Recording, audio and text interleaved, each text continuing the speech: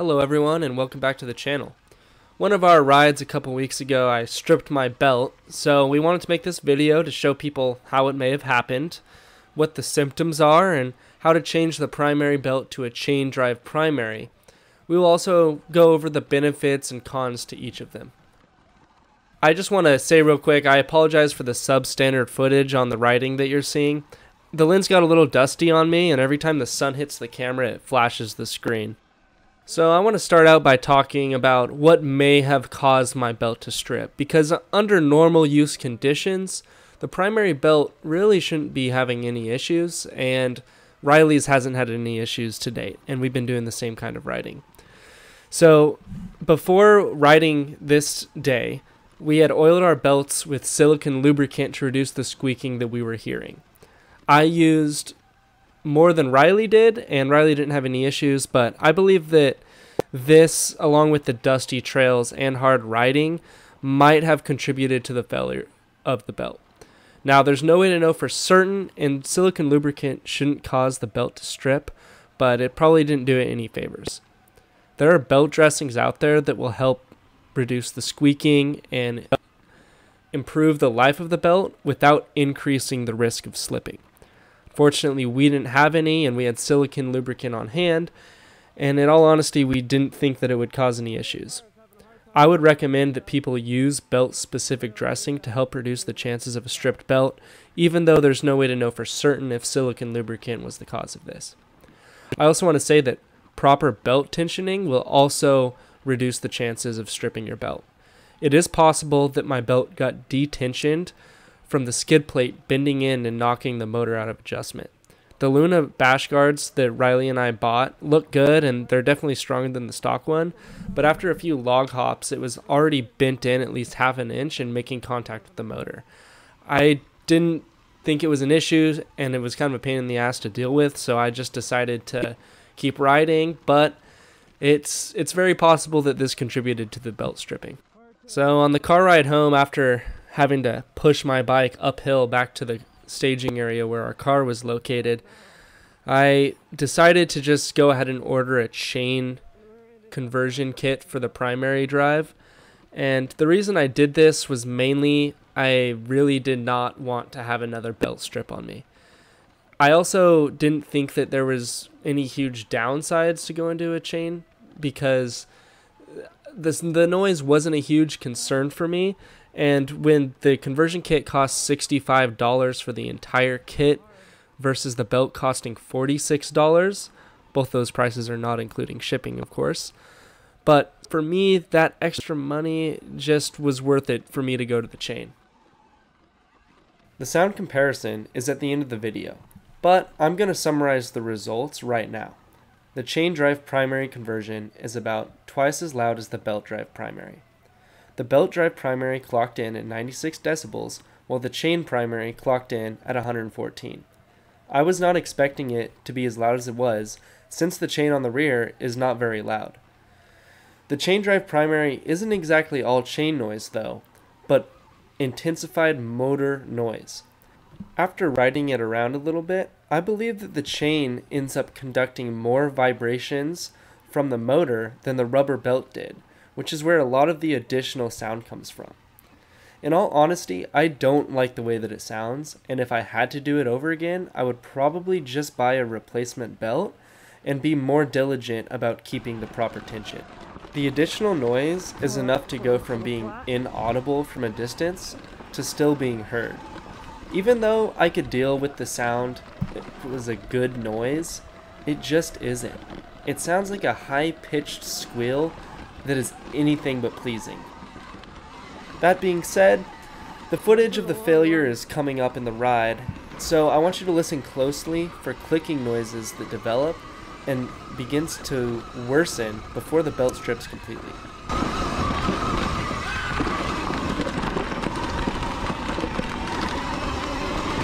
We're going to stay out of the rocks a little bit.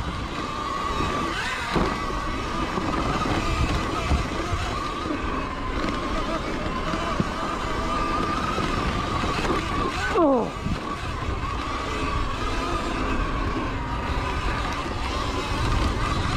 40 is doing a good job for that.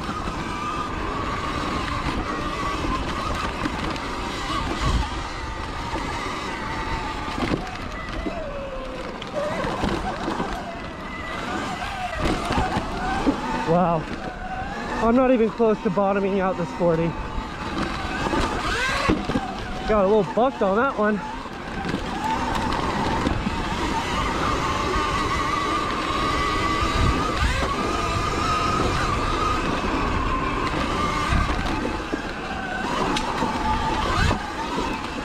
Try and stay out of the rut.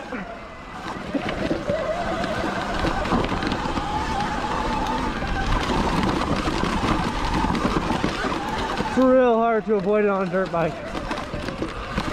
This one does a little bit better. Oh, this is real rocky.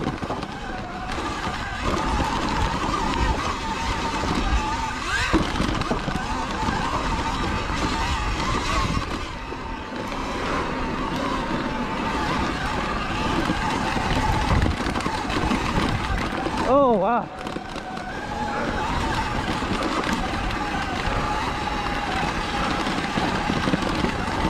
Definitely getting arm pump at this point.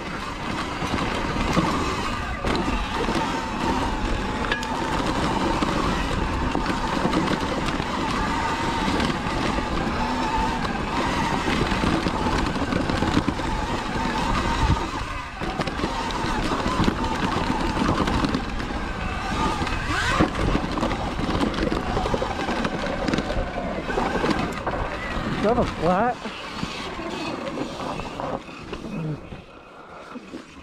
It was sounding like I had a flat. Something is wrong is happening here.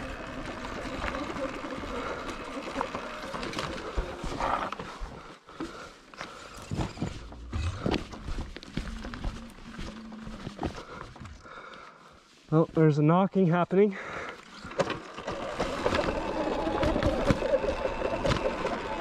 Something doesn't sound right.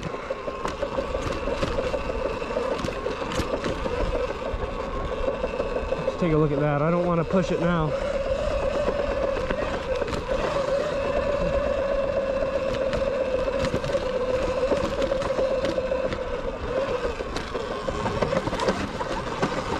This sounds not good.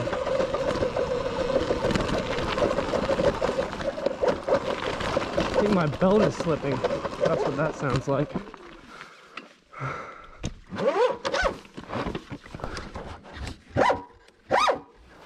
Definitely a belt slipping issue. Sounds like I stripped it. The first step for the chain conversion is to undo the pulley nut. I decided to use an impact and keep the rear tire on for this so I could make sure that shaft doesn't turn. If you were to use a ratchet wrench and you took the wheel off, you might have problems with it spinning around on you. Since my belt was completely stripped here, I decided to just cut it off with some pliers. I would recommend doing this as there's really no reason to save a ruined belt. If for some reason you wanted to save the belt, then you would just want to wait until you removed the hub and slip it off over the side. Here's what a stripped belt looks like. Nothing too special, but as you can see, it is completely gone. The next step is to remove the belt pinion sprocket, and to do that I used a puller with an impact and it came off pretty nicely. If you don't have a puller, I would recommend buying one just because it's going to make your life much easier and you have it if you need it for anything else. But if you just will not do that, then you could try coming at it with a pry bar or some sort of slide hammer. The next step here is to remove the tension on your chain and remove the rear wheel. At this point, it might be a good decision to just bust open the chain and undo the master link. I didn't do it at this point because I didn't realize, but after looking back at it, this would be the best time to do it. The next part is a little bit more tricky. You have to undo this swing arm bolt here. It's a through bolt with an odd nut on the other side, and you can buy a specialty tool for this, but that's not something that I wanted to do. So what I did was I took a pair of vice grip pliers and a pry bar. I clamped it on there and then used the pry bar to get some leverage to turn that thing around. And it actually worked quite nicely, and I'll be doing the same method to put it back on. I forgot to record it, but as you can see here, the swing arm is detached from the suspension linkage, you're going to want to do this, as you're not going to be able to get the swing arm off unless you do. The next step is the most difficult, and it is to remove the belt primary to secondary chain hub. Now, this is in there pretty tightly, and you just kind of have to hammer and pull it out. I ended up having to need 2 hands and some help, and it just took me a while, so I didn't really get it on footage, but you just got to wiggle that thing out there, and mine was pretty tight. Next, you want to hit out the key that is inside of the old pulley, because you're going to need that to put the new one on. Once you have the key out from the old pinion, you're going to want to bust open the conversion kit and pull out your new pinion gear for the chain. Slide it over the motor shaft, and after that, you're going to want to tap the key in. The key should go in pretty easily. Just use a punch and tap it in with a hammer. At this point, I would recommend feeding your chain in from behind so you don't forget it, and wrap it around the pinion gear. Next up, you're going to have to swap out the other pulley that's on the hub, and to do that I put it in a vise and just use an Allen to take these out. They were really gunked up and had some sort of weird Loctite on there, so be aware. Once the old one is off, go ahead and throw the new one on there. You're going to want to make sure to put the raised edge down, and it's pretty simple. The threads in here were pretty gunked up, so I'm spraying some lubricant in there, and I'm going to clean it out with the old bolt just to make sure everything goes back in nicely.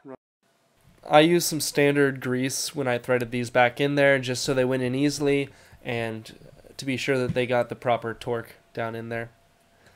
Once you have all of them in, do one last tighten on all of them and make sure it's on there good. You don't want these falling out on you. Once you have the hub back together, wrap the chain around it, set it in there, and you'll be ready to put the swing arm on. The next step here is to get the swing arm back on there. It's kind of difficult, so you're going to have to tap it in with a hammer, and there's just no good way to do this. You're just going to have to struggle and fight it. So unfortunately mine was pretty tight, and it took me a while to do this. Once you have the swing arm wedged in there between the bike's frame, now you got to do the same thing with the hub.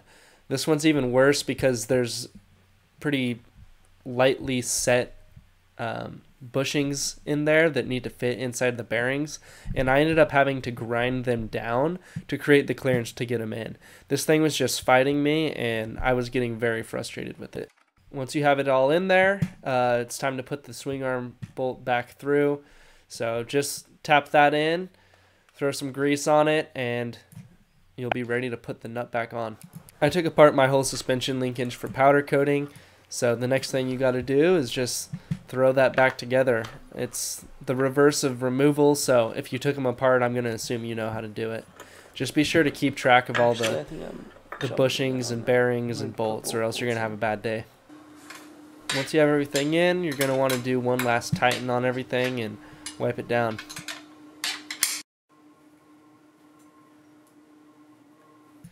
Last step here is to throw the rear wheel back on. I'm not going to go into too much detail here because I'm assuming if you took it off, you're going to be able to get it back on. Once you have the wheel back on and you can hold that shaft still, you're going to want to slam the nut back on with an impact and set up the proper tension on the motor. This is a sound test for the chain drive primary.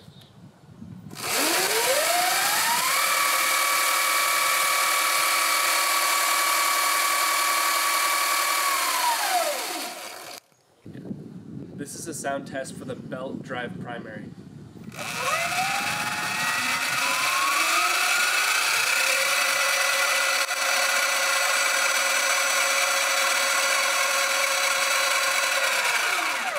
Thanks for watching. If you liked this video, then please consider liking it. And if you would like to see more content similar to this, then please consider subscribing to our channel. Thank you. Have a good day, everybody.